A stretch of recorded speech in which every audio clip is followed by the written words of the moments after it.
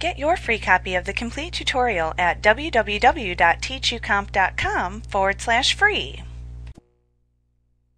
PowerPoint gives you a spelling tool that can show you possible misspellings in slide text.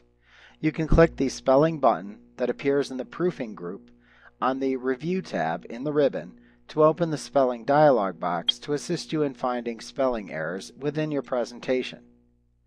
PowerPoint shows words that it suspects may be misspelled in the spelling dialog box. You can click the Ignore, Ignore All, Change, Change All, or Add buttons to ignore the word, change it to a selected word shown within the suggestions list, or add the word to PowerPoint's internal dictionary.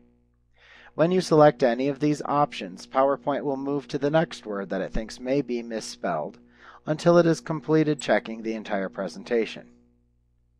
If you tell it to ignore the word, PowerPoint will skip that word and move to the next.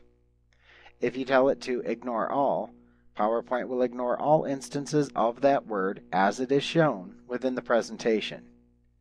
If you tell it to change the word, PowerPoint will change it to the word that you have selected from the Change To text box or whatever you type into that box. If you tell it to change all, PowerPoint will change all instances of the word and replace it with whatever you've selected in the Change To box. If you tell it to add, PowerPoint will add that word to its internal dictionary, so that word will never appear as a misspelling in any of your future presentations.